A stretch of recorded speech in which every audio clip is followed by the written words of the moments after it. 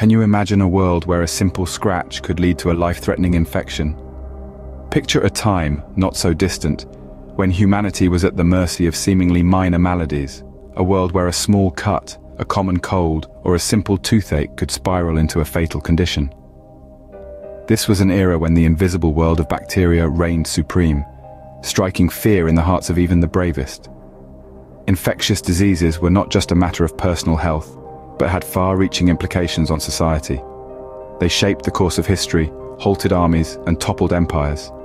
Every cough could be a death sentence, and every fever, a final farewell. The desperate need for a solution was palpable, and yet it seemed like an impossible dream. But unbeknownst to the world, tucked away in a quiet corner of scientific inquiry, the seeds of a medical revolution were being sown. The world was on the brink of a medical revolution, but it didn't know it yet. Enter Alexander Fleming, a scientist with an eye for detail and an uncanny knack for observation. Fleming, a man of science, spent countless hours in his laboratory, surrounded by petri dishes and bacteria cultures. One day, in the year 1928, a seemingly ordinary day evolved into an extraordinary event. Fleming had left a petri dish of Staphylococcus bacteria uncovered, and upon returning, he found something unusual. There was a mold growing in his bacterial culture, and around this mold, the bacteria were dying. This wasn't just any mold, it was a strain of Penicillium notatum. Fleming didn't dismiss this as a random occurrence. He saw an opportunity. He realized that the mold was producing a substance that was killing the bacteria. He named this substance penicillin, and with this, the world's first antibiotic was discovered. It was a breakthrough moment, a moment of serendipity that would change the course of medical history forever. But as groundbreaking as this discovery was, it wasn't immediately celebrated. Why, you ask? Well, Fleming faced a significant hurdle. Producing penicillin in large quantities was a challenging task. The mold was fickle.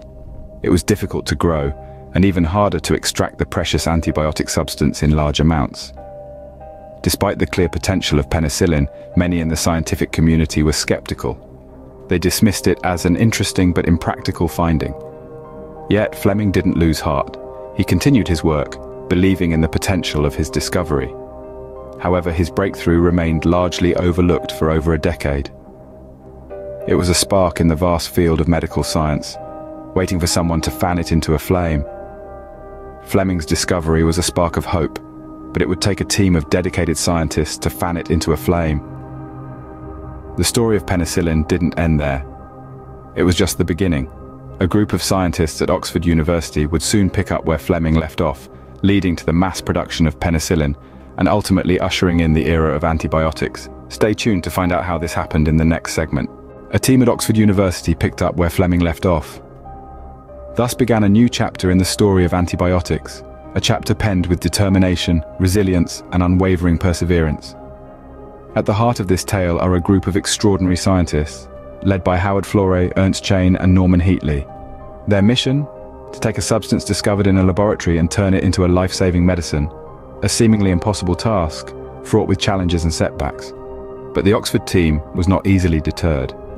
Armed with their scientific prowess and a shared vision, they set to work. Their first task was to purify the substance Fleming had discovered. The team worked tirelessly, deciphering the enigmatic properties of the mold juice. After numerous trials and tribulations, they achieved their first victory. The substance was finally purified, and it was given a name that would echo through the halls of medical history: penicillin. But the road to success was far from over. The team now faced another daunting challenge: mass production.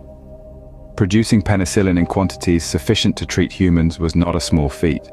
The process was arduous and required meticulous precision, yet the Oxford team was relentless in their pursuit. Day after day, night after night, they toiled.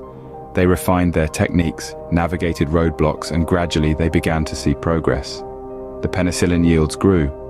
What was once produced in minuscule quantities in petri dishes was now being produced in large quantities in industrial-sized tanks. The impossible was becoming possible, all thanks to the tireless efforts of the Oxford team. Their journey was a testament to the power of perseverance and dedication. They faced obstacles, they stumbled, but they never lost sight of their goal. They pushed the boundaries of what was thought possible, transforming a serendipitous discovery into a tangible, life-saving reality. With the production of penicillin, the world was introduced to its first antibiotic. A new era had dawned, an era where infections no longer spelled a death sentence, an era where hope was more than just a distant dream. The impact of penicillin on global health was nothing short of revolutionary. With its introduction, medicine leapt into a new era where bacterial infections, once deadly, could be effectively treated. This humble mold-derived substance brought about a seismic shift, turning the tide in the battle against microscopic invaders. Imagine the world during the throes of World War II. Wounded soldiers, vulnerable to infections, were at the mercy of bacteria. Penicillin entered the scene like a silent hero, saving countless lives on the battlefield. It was hailed as the wonder drug, and rightly so. It was not just the soldiers. Civilians, young and old, reaped the benefits of this medical marvel. In the post-war era, penicillin continued to be the beacon of hope against bacterial diseases. From pneumonia to scarlet fever, from syphilis to diphtheria, penicillin proved to be a formidable weapon. It was as if the world had been handed a magic potion to ward off the specters of disease. The legacy of penicillin is not confined to the pages of history. It is alive and thriving in our present, echoed in every life saved, every infection defeated. It was the first, but it spurred the discovery of a host of other antibiotics, each playing a pivotal role in our ongoing struggle against bacterial diseases. Penicillin was the dawn of the antibiotic era, forever changing the course of human health. Its impact is imprinted on our lives, a testament to human ingenuity and the power of serendipity. Today, antibiotics continue to play a crucial role in our healthcare. These mighty microscopic warriors are still our first line of defense, tirelessly battling against harmful bacteria. Whether it's a simple skin infection or a life-threatening sepsis, antibiotics are there, safeguarding us. They also play a pivotal role in medical procedures, preventing complications and ensuring successful outcomes. As we continue to fight against infectious diseases, we owe a debt of gratitude to the pioneers who discovered and developed antibiotics.